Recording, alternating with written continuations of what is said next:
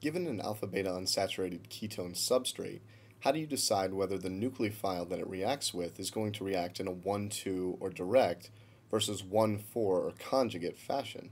In this webcast, we're going to take a look at some of the factors that dictate 1,2 versus 1,4 addition.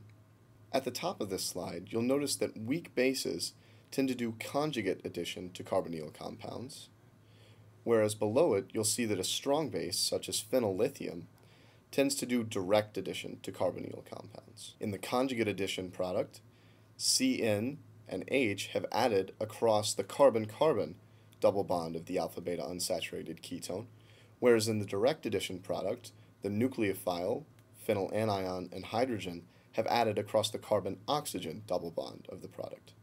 This is a convenient rule of thumb to remember, but what are the underlying reasons that really govern why weak bases add conjugate and strong bases tend to add directly, or 1,2? We can get at the answer to this question by considering the kinetic and thermodynamic properties of the key steps of direct and conjugate addition. Conjugate addition is irreversible. What this means is that once a nucleophile adds to an alpha-beta unsaturated ketone in a conjugate fashion, it's not going to dissociate from that alpha-beta unsaturated ketone. The bond that forms will not break. On the other hand, direct addition may be reversible, which means that the bond that forms upon the nucleophile adding to the carbonyl carbon has the possibility of breaking. You'll learn more about this in the next lesson, but whether or not it can break depends on the leaving groupability of the nucleophile. A third key point is that direct addition is faster than conjugate, which means that the kinetic product, or the product that's formed more quickly, regardless of the nucleophile used, will be the direct addition product.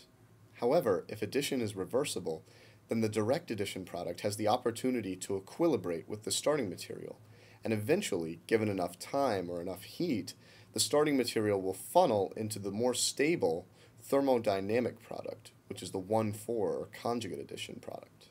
What you should realize here is that under conditions in which the direct addition is not reversible, using strong bases, 1,2 addition will be favored and the reaction will be under what's called kinetic control, because the first step is irreversible, and so whichever step happens more quickly will be the one that happens and there will be no reverting back to starting material. However, if the nucleophile that's adding in is weak, then direct addition will be reversible and reversion to the starting material will occur.